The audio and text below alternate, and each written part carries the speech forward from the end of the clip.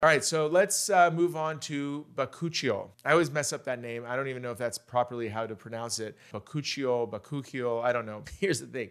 It's a interesting ingredient because it's a one that is found in nature, but it has qualities of retinol. So consider it, like a plant-based or natural retinol alternative. And that's where, you see it kind of propped up and hyped up on social media, that it gives you the collagen stimulation, the improving texture, evening out your tone without the irritation. Overall, I give it a 7 out of 10.